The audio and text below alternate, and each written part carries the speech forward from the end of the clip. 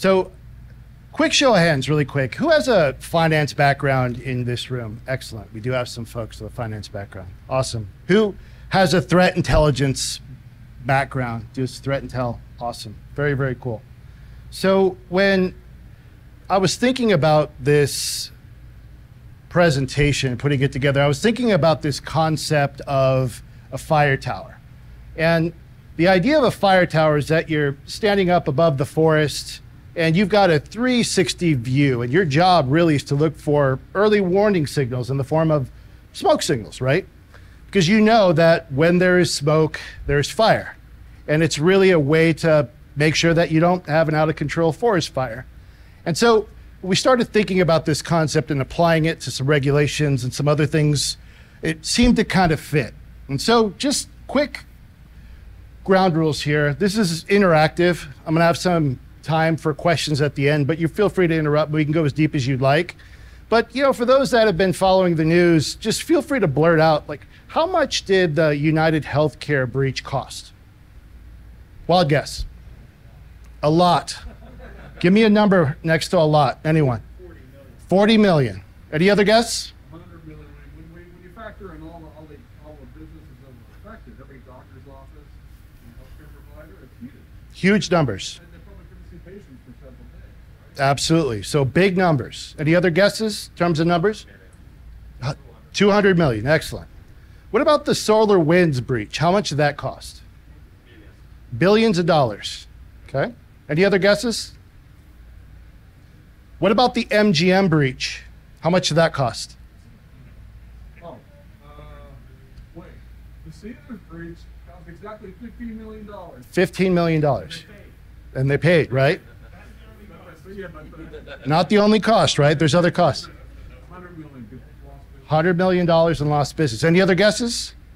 Awesome. So we're engaged. We know a little bit about this. So a little bit about me in the background here. So I'm a recovering CISO. So I've been in the financial services space for the last few years. The security and the strategy and the execution of the security program. Done over 37 mergers and acquisitions, but I've also spent my time securing banks and tech as well. And so on my journey in all these mergers and acquisitions, if you've ever done enough of these, you start to inherit certain things. You start to see certain patterns, right? And if you're working with private equity firms or venture capital firms, you notice that they have a different game they're playing. They're looking at financial statements. But the cyber element is always in question, right? Especially when you start to inherit and bring another company into your environment, or if you're divesting. And so as I was going through this journey and started looking at what business looked like, pursuing executive education, looking at business, and then ultimately going into finance, I learned, hey, financial analysts play a different game. They look at numbers and they're looking for patterns. They're able to go through and see things over the course of time, especially as they're comparing it expressed to these financial statements, especially for publicly traded companies. So partnered with Dr. Jun Ni, who could not be here today, unfortunately, because he's in the process of moving. He's a big brain analytics person, a savant when it comes to taking data, visualizing it. And so together we're forming a team and a project to go through and analyze and look for smoke signals. I'm going to take you a little bit on this journey. So right now, cyber due diligence looks a certain way. We think it should look potentially another way with with the financial analysis. We think that there's some patterns and things that are of interest that we want to share with you. Regulatory changes are requiring disclosures. And we think that's a wealth of information, especially when you know what to look for and you start to look at these patterns. And when we think about a little bit of common ways of doing threat intelligence, we think there's a novel way of building a new model. So we'll start to share that. So we started off with this, but you've all seen these headlines. United Healthcare, MGM, SolarWinds, right? Not to pick on any one particular company, but you see all these headlines, we see numbers. And so these are some of the estimates as quoted from these headlines, right? Big numbers, and they vary, right? They vary based on the estimate at the time. These are mostly year to date. But while we take a look at these headlines, we start to pick what happened. These are publicly traded companies that are otherwise healthy and posting these financial statements. So let's start to look at what is inside of a Security and Exchange Committee Security and Exchange Commission and SEC required filing. There's two filings. There's a 10K, that's an annual disclosure. It's kind of like posting a selfie, right? You go through and you have your financials, you have what risk factors, what your business is doing.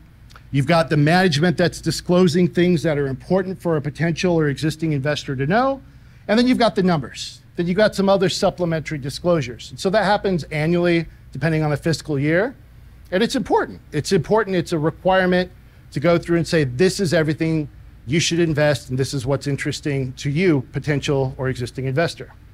Then, if you experience an event, right? An event could come in any form, a merger, an acquisition, a divestiture, something that is material, you disclose it in the form of an 8K. And it's a special event, right? And as of December of 2023, there's now a requirement, if you experience a cyber event, to disclose this type of information. And so it provides a new form of information, a new body of knowledge for us to see, hey, what took place?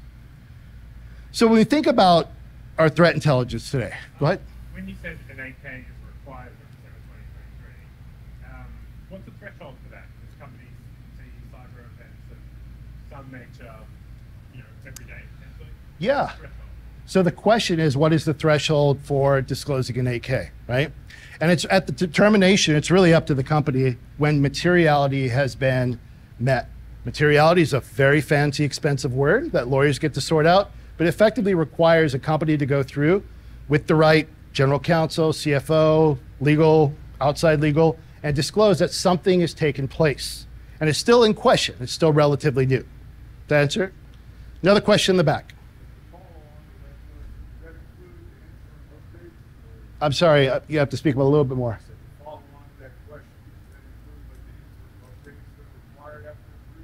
Does it require the updates after the breach?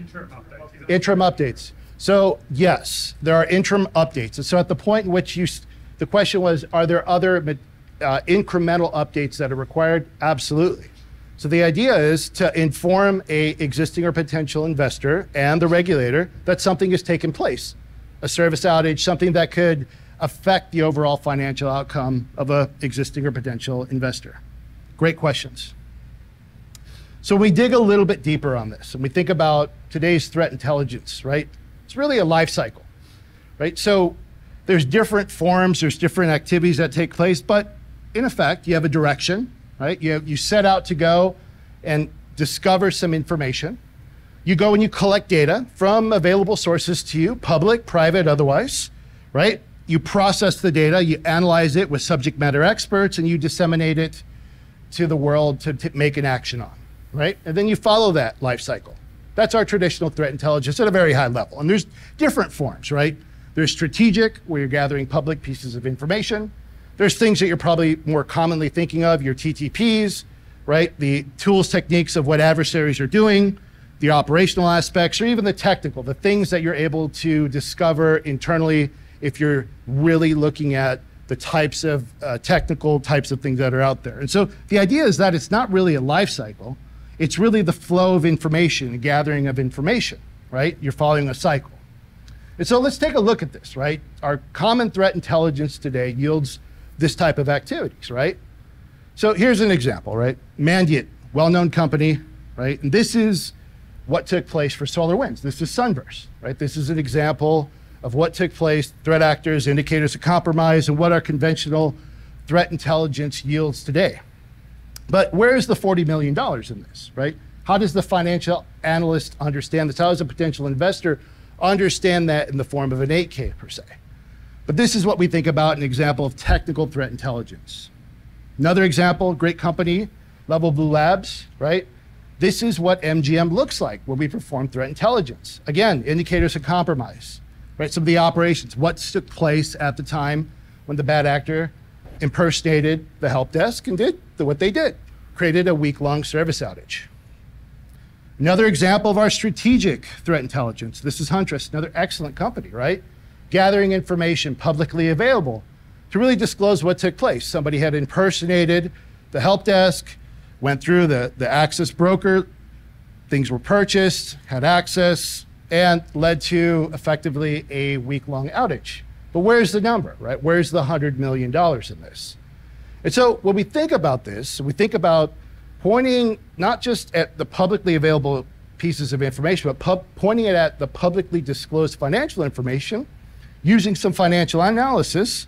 There's some interesting things, right? Because the purpose of financial analysis, or the purpose of managing your financial risk, is to prevent the loss of money, right?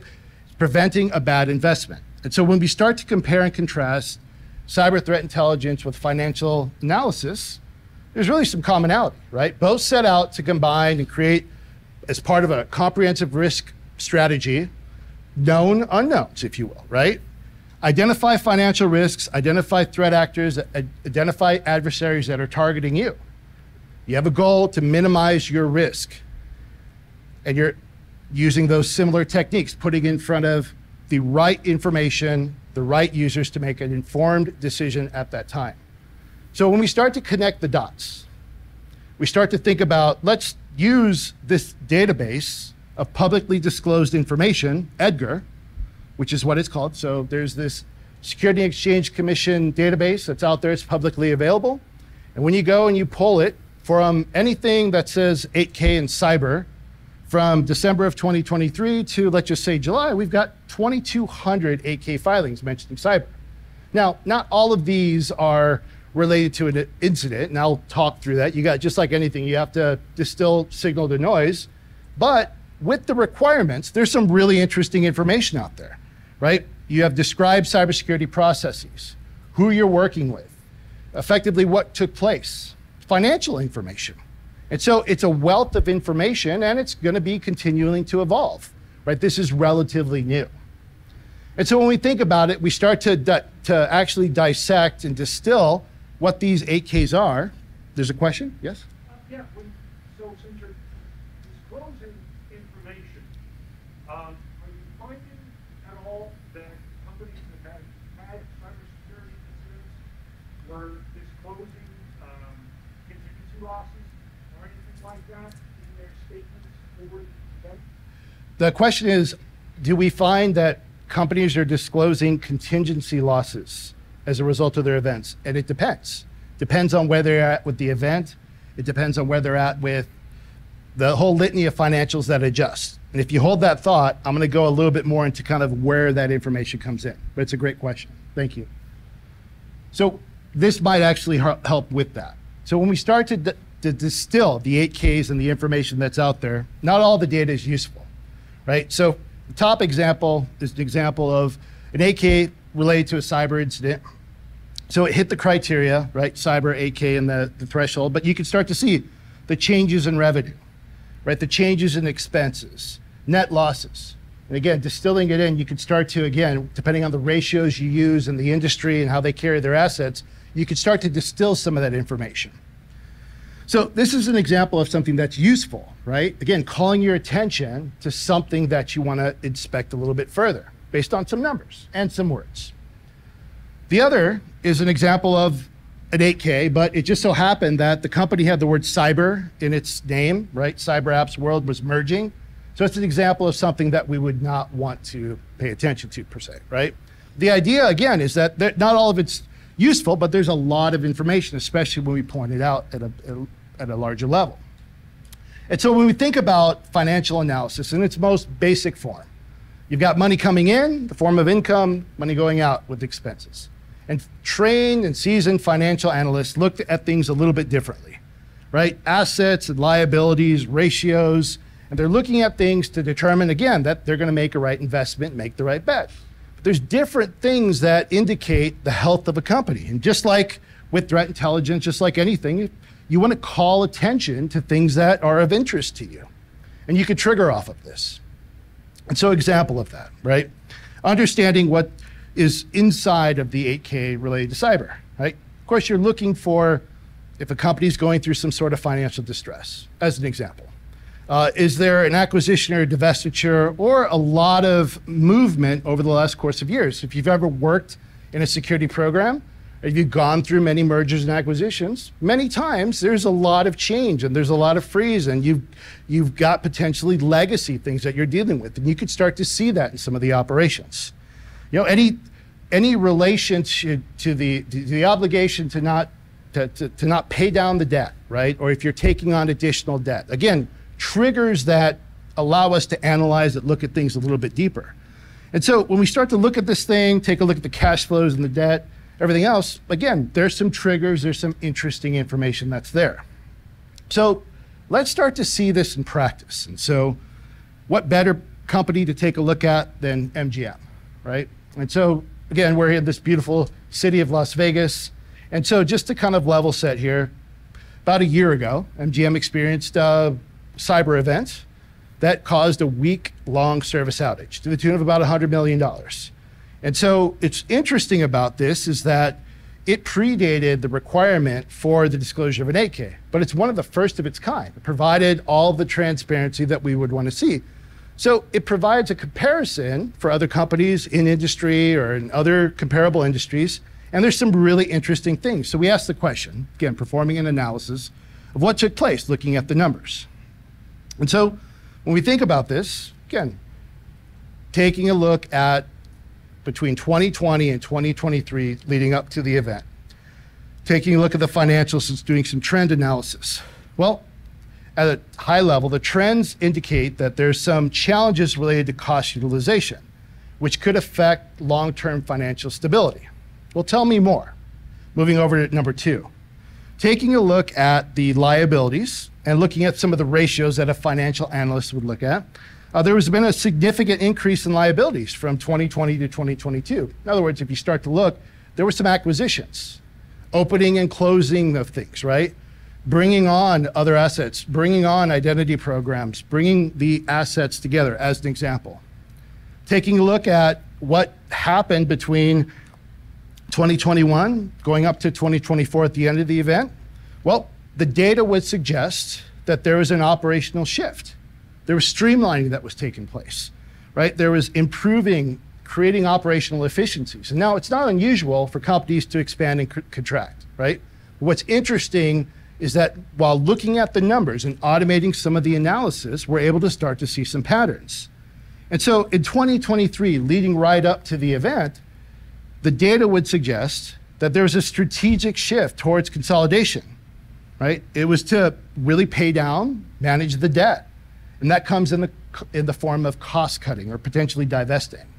And so when we start to think about this as a potential pattern, as something to compare other companies going through it, it's interesting, something to, again, trigger off of. And when we look at the operating cash flow, again, was there money there to go through and fund and operate? We have that data. So again, we have a comparison, because when you look at companies in industry, whether in the gaming, whether in the healthcare, financial, banks, tech, they all carry their assets differently. And you can start to look for those patterns just like a financial analyst does. So those are what some of the numbers suggest. There's a question in the back. Just brief, just curious, how much of the rest of the world has the same system of requirements for publish? The question is how many. Like globally speaking, how this model that we use here, you don't have to speak in great detail, just curious. Yeah. So How typical is it to find it in other countries? compared to other countries, I guess the way that I look at it, the way that I think about it, there's generally accepted accounting principles, right, that really govern the ratios that are here in the United States. Some of them are accepted internationally, but they actually have different principles. The purpose of really finding some commonality is, again, looking at the finances, looking at what. Go ahead. I'm asking as a prelude to the next question. In theory, some of this data could also be used for attack modeling. Yes. To target our corporations. Gotcha. Advance early warning if they're ineptitude while they're trying to consolidate their thing. Got it. Yes. So the question is, again, if you're looking at this and you see signs of danger or something that is of interest, could someone or something from the outside look at this? Yes, which is part of why we're calling this of interest. Thank you. The other question. PCAOB guidelines for revenue recognition of SaaS companies. I'm sorry? There are the PCAOB guidelines for the revenue recognition of SaaS companies. That's right. Are there any PCAOB guidelines or upcoming that determine how accounts have to be dealt with for cyber losses? The question is, the PCAOB has specific guidance for SaaS companies. Is there any guidance that's out there that's... I'm actually trying to do a parallel here because one is about how you recognize, because basically the idea is how do you form these different accounts? Right. And how do you account for them in the books? And that used to be a big problem with SaaS companies, and that was dealt with. Because of how technology companies carried their assets. Completely different problem. But right now we have a bigger problem here with cybersecurity breaches, losses. Are there any guidelines on how to handle this from an accounting perspective? Are there any guidelines? I don't know that I can answer that one directly right now, but let me table that one and see if I can come back to it, right? Because the focus is really on the body of knowledge, but that is a great question. Let me come back to that one. Yes? I wanted to take you back on past. Sorry for you read. You did not. Yeah, so it's this, maybe we're looking at insurance companies and scrutinizing these acquisitions or retail or something like that. Insurance companies, portfolio companies, venture capital companies, investors might have an interest in this information. We think that it absolutely has another way of looking at a risk profile, which is why that's of interest. Because again, if you've ever gone through mergers, acquisitions, divestitures, and you're comparing your programs, again, the finances are effectively reviewed, but there's no line item for cyber. There's no line item for technology per se, but there's some operational costs that, again, certain companies of like industries carry. They look at those ratios, and as a trained financial analyst, you look for that, right? You're looking for efficiencies, and to increase profitability, you're driving efficiencies. So again, that's some of the early warning signals and things that we're doing. Excellent questions, and I'm glad you guys are picking up what we're putting down here. Right? Because these, again, this is just based on what the numbers suggest with trend analysis using some of the ratios that are generally accepted accounting principles governed by the PCAOB, right? So the idea is we've got some triggers, right? And as we start to go through and continue to distill the words, again, we can automate what the words say. And so if we go through and we take a look at the 10K and what was said in comparison to an 8K, and we just say, all right, anytime you see the word cybersecurity or anything of interest, right? Regulation, incident, whatever it may be. Take the paragraph before, take the paragraph after, and let's do some analysis. And there's some interesting things that are there. Again, because there are requirements to disclose information to make sure that we protect that financial investment, right? So you could see, there was no incident reported during a particular period of time. But once the 8K was filed, as an example, there was an adjustment in EBITDA, right? There was a mention of adjusted bookings, right? There was a decrease in profitability. There were services outages, right? Because again, these are all smoke signals, right? Because we're looking for the fire, right? When we continue on with the analysis, was it mentioned, right? Is a company operating looking at this from a risk perspective? And again, there's differing views of this. And they all go through a legal review, but we're looking for the patterns, right? We're looking for pattern analysis because, again, these are smoke signals. Where's the fire, right? And in the eyes of the Security and Exchange Commission, here's your fire, right? The drop in stock price, right? And so when we go through and we take a look and marry those smoke signals with the fire, and we start to see pretty interesting information. So right as the event was being experienced, price was trading at $43.74. And then upon the filing of the 8K, with other things that were going on, right, we saw a 4% dip. That's interesting. That's interesting, right? Because as we go through and we start to see and ride that dip all the way down to its lowest point, 34.49, represents a 22% drop. There's some real interesting information because the available stock, $340 million of that, experienced about a 20% drop, or $68 million, right? That's what this is for. The disclosures of the 8Ks are to prevent the financial losses in this form, but we've not looked at it this way. Again, looking for the signals and also reviewing what is the after effect, right? And so this is one company, right? This is one company that we profile. There are many companies inside of that are publicly traded, about 3,400.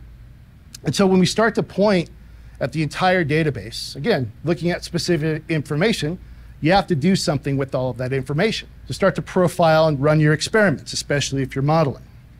And so, you start to introduce your lag plots, right? And that is basically the distribution of the information, the ratios, and the things that are of interest over time. And then you need to go through and distribute your model, right? So on the right-hand side, or the right-hand side here, you're starting to see, again, some information that's being distilled, and we're looking for some patterns, again, based on the ratios, based on the information, based on some other things that we think are of interest. And then on the other side, again, there's not a specific cost of security as a line item, but there are some estimates, there are some guesses based on how companies carry their assets that we can distill. And so there's some form of a productivity, there's some form of a company that has gone through and done certain things and not experienced event against others. Again, looking for early warning signals. And so you go through, you pick your model, or in our case, you make your own, and you're looking for something, right? The assumption of what the cost of the cybersecurity looks like. And so there's some form of risk mitigation, there's some sort of productivity, there's some sort of absence of an 8K disclosure because an incident was not solved for, and then again, you've developed or are beginning to develop a profile of interest, again, pointing at the entire database within your date ranges. And so when you start to think about this, it's kind of like, again, being on that Firetower with binoculars, the left and the right lens, and you start to distill some information, and then you've got a standard deviation, right? And you're starting to go through and have the ability to run the experiments, to then compare the MGMs, the United Healthcares, the SolarWinds, the Cloroxes, the AT&Ts against all the other things. And as time goes on, we'll start to see more and more of this because, again, this requirement is novel. And it is allowing us to develop early warning signals or things that are of interest. And so we start to think of this, again, this is the two lenses of the binoculars here and bringing it all together. What does it mean, right? Well, what it means is that you get the opportunity to draw a box. If I could leave you with just one thing, it's this. All of this information is to be able to draw a box. And so the little dots represent particular companies of interest that have certain patterns that we've thought to be of interest. And the whole purpose of this is to decide on whether or not you invest on what's inside of the box or bet on what's outside of the box. And so with all of that, what we've, again, just to conclude here, what we've talked about is the regulatory requirements that are posting out, that are requiring us to post a lot of information that could be of interest, information that we believe could be an early warning signal. And when you start to use the financial insights from the 8Ks and the 10Ks, you marry it with the cyber threat intelligence techniques that are out there, you can then start to go and overall see what the company is doing and what the outputs are and develop some early warning signals. And so with that, I thank you for the opportunity to share this information with you in its current nascent form. I'm Brandon at firetowerai.com, and I'd be glad to open up the floor to any questions that you may have.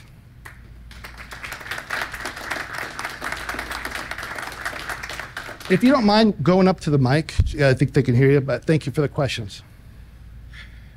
So it seems like the purpose of the 8K filings is to prevent financial losses, correct?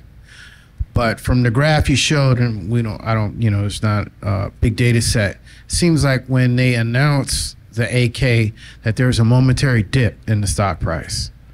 So you could kind of use that to predict that with these filings, that there could affect the stock price and bet on that loss. Is that correct? There is an opportunity to potentially short a company, right? You do allow for that. I think one of the points, and I'm glad that you brought that up, is that on average, a company will go through and rebound from a cyber incident in about 90 days. But that initial dip. So if you were going through the Edgar, because this is in Edgar, right? That's right. And you notice new filings, you could use that as data for what you think the price is going to do, at least momentarily. again, helps understand what a profile could look like, either in industry, recovery, or otherwise. Right. Because again, the purpose of the 8K is saying, we've experienced an outage, financials are going to be adjusted. If you made an investment, you might lose on that investment. So here's everything we know to be transparent about the particular event.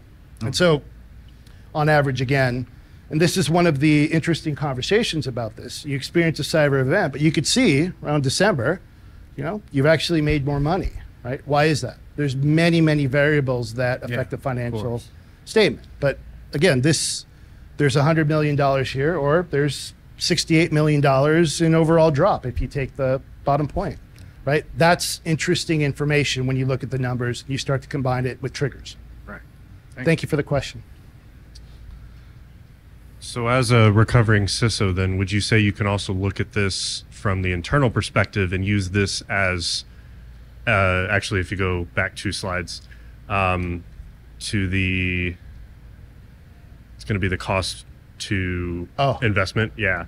So using this then to help justify expenditures and spending on security, right? Showing it from an internal perspective, right? You're competing with your not competing, but you're trying to convince your CFO, you're trying to convince other people to invest in some of these things. Do you see this as a way to help in explaining that in terms that they can understand? Yes. The short answer to that is yes. So when you think about diligence, especially if you're a portfolio company, you've got company A, company B, company C, right? And you've gone through and the financials look good. You may be wanting to do a private equity play, right? You're looking to provide leverage and do certain things to acquire to make it more attractive. You might be acquiring a company to sell off certain parts, or to invest money and invest resource to put it back out into the world. Depends on what you're looking for. So one of the measures of diligence is being able to look at how do you compare against your peers in industry or your other like scenarios. And what we're looking for are particular patterns and profiles to then compare and say, hey, again, in the case of MGA, expansion, contraction, movement over time, and we experience an outage and we experience an event, there might be some other comparisons that are out there. So absolutely, that's an applicable use case that we contemplate. Okay, thank you. Thank you for that question. Along those lines, I noticed that right now it looks like you are focusing on areas around, the word cybersecurity, for lack of a better term. Have you looked at other aspects, particularly filings that aren't necessarily explicitly cybersecurity related, things like layoffs, labor relations, all that sort of stuff that are other indicators of an organization under stress that don't necessarily immediately translate to a change in revenue? So the answer to that is yes. And the reason for that is you can appreciate, right, a lot of the operating expenses, like people don't have a specific line item, right? And so when we're looking for financially distressed companies, just like in other cases, you're looking for those indicators. The words vary, right? For the sake of this presentation, we just keyed off of cybersecurity. But again, the analysis is looking for indicators of distress, which then trigger an analysis, which then helps us form a profile. Thank you. Kind of a 2-part question. Firstly, how laggy is the data in the filings? How much time do you get before you can perform the analysis in a way that's statistically relevant? And then secondly, what's the predictive value of this information? Like, have you been able to test the false positive rates on these signals that you're picking up on? Yep. So the first question, just to make sure I got it, the first question is how laggy is the data, right? So the requirement for the filing of an 8K is relatively novel, right? So again, from December up until present day. So that's the corpus of information that we have at this time. Of course, there are other 8Ks and other disclosures and comparisons, right? But we're specifically looking at that and preparing for additional 8K filings to then build those profiles. So there are regulatory requirements that necessitate putting it out once you feel like you're going to affect shareholder value or an investor value. And that's kind of in question, because is it at the time of which you experience the event, or at the time in which you've declared it to be material, or the time in which you've notified, again, cat, rat, dog, regulator, as opposed to the SEC? So there's a lot of complexity and it varies. If you're healthcare regulated versus tech, you're going to have a lot more regulatory hoops to go through, so it'll appear more laggy as compared to an industry that is not as heavily regulated, but publicly traded. Does that answer your question? The second piece to that question, remind me again? Have you tested the false positive rates on this? The false positive rate. So what's in the box is in question for us, right? Because again, it's based on the data to date. And so the predictive analysis component is something that we believe and we'll see. So it's a function of time. But we'll be able to answer that as time progresses and our models improve. Great questions. Thank you. So I'm afraid this doesn't have much to do with Firetower per se, but would it be possible, or has it happened, or do you think it's possible that somebody could like basically short a stock and then attack the company? You could use data for good. You could use data for evil, Yeah. right? At one point, it was very popular for adversaries to go through and look at public 10K filings. And some companies, in the spirit of providing transparency, would post how much cyber insurance they had. And that came back to bite them, right? Oh, because yeah. again, there was no way of negotiating what the ransom payout would be. It was actually there in the spirit of disclosure. So again, the idea is that there's information and you could use it for good, you could use Yeah. it for bad, but it's all again in how you decide you want to use it. Okay, thank you. Thank you. Great question. So my question's really, if you had a really hard-nosed CFO who was looking at this data and went, well, you said if we have a big cyber event, the share price will be back to where it was in 90 days. We'll commit to improving security. We'll embark on a big program. I don't need to embark on that cost now. I'll wait till something happens. And then if it does, we'll bite the dip for 90 days. We'll be back to where we need to be. What would your argument be to someone who put forth that kind of position? Yeah, so the great question. So the ultimate expression of risk, in my opinion, is if you're publicly traded through these 10Ks, right? Budgets are approved ultimately by the CFO, right? Through the CEO board, but through the CFO, rolling up and rolling down. And so if you've gone through any type of changes, cost cutting, holding things static, potential divestitures, or the company's in financial distress, that's part of the conversation, is having a more informed conversation with those financial folks, the CFOs. And so my aha moment didn't come to me until I actually sat down with the financial analysis, the analysts that are very skilled. And I asked the question, I said, how many times do you talk to your operational teams? They're like, barely any, right? So love your financial business partner, love your CFO organization, speak their language because they're looking at it differently. If there's no company to protect because, again, you're so financially unhealthy, well, they're making those calls. The idea is that there is a downstream effect to this. And there are patterns that we can see, especially if you're a portfolio company holding other companies. Thank you for that. Yes. Thanks so much for doing this briefing today. And his question was the first part of my question. Yes, it could be used for evil. I do believe that as adversaries become more sophisticated and include other competencies, there's no doubt that this could be used for that. But if you put on your hat as a risk practitioner now and think of not only as a recovering CISO, but as a risk practitioner, this data, especially the MGM kind of 6 phases, there are 5 phases, informs a changing risk landscape where certain things could be more impactful to an organization.